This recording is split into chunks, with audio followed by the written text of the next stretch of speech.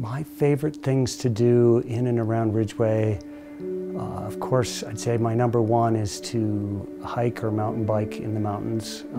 I've climbed Mount Sniffles numerous times, and I think the top of Mount Sniffles is, to me, that's church. That's like the greatest cathedrals on the planet, to be up there 14,000 feet with the swallows swooping and diving and the clouds roaring by. It's just, there's nothing else like it. And I'd say the True Grit tour, most people don't realize True Grit, the original version, was filmed here. All of the town scenes were filmed right in downtown Ridgway. We have a tour available that shows people what went on there and how to more or less follow through the script in the steps of their favorite actors.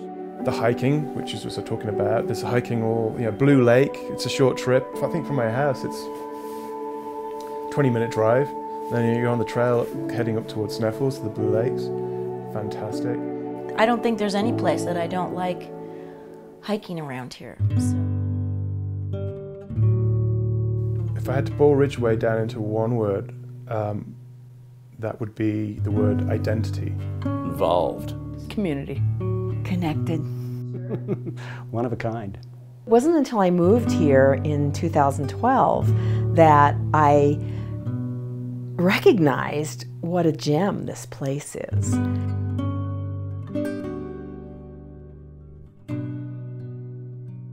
Gosh, I think I love Ridgway because it's one of the only places I've ever been that has such an amazing, real essence of community.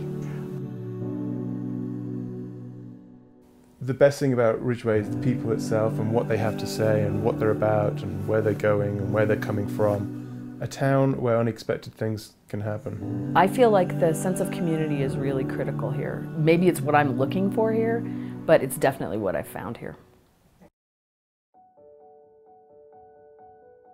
I grew up loving birds, ornithology, and my dog takes me to all these places and I see these birds. I see the sandhill cranes flying over different times of the year, and then you've got the bald eagles coming in at different times of the year. You see all these migration patterns happening, the elk coming in and out, the deer coming in and out, and the bears suddenly waking up in spring. It's just a constant. If you love nature, there's just no better place, I don't think.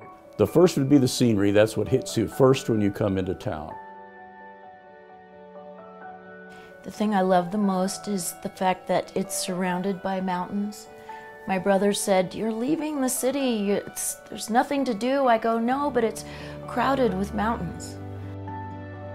And living here it's like stepping back. It's a place where you can step back and you can reflect on where you live and what brought you to Ridgway and the San Juans.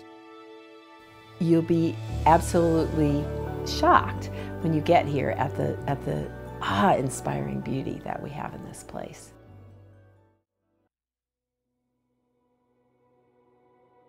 It's the perfect mix. It's I think what to a lot of people makes it so special is it's so close to everything.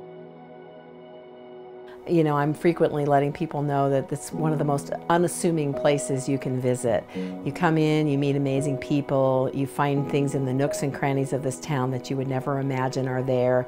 The Grammys are made here, something you wouldn't expect to find in a little town like this. We have incredible food here, great restaurants. I'm always amazed. I feel like I'm in some big city instead of in this little tiny town.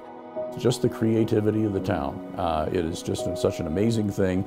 They should go to the Sherbino Theater for sure, because there's always something going on there. The town park is also a wonderful place to visit, either for a picnic or for one of our wonderful music concerts that we have in July. You better not come, you might end up staying.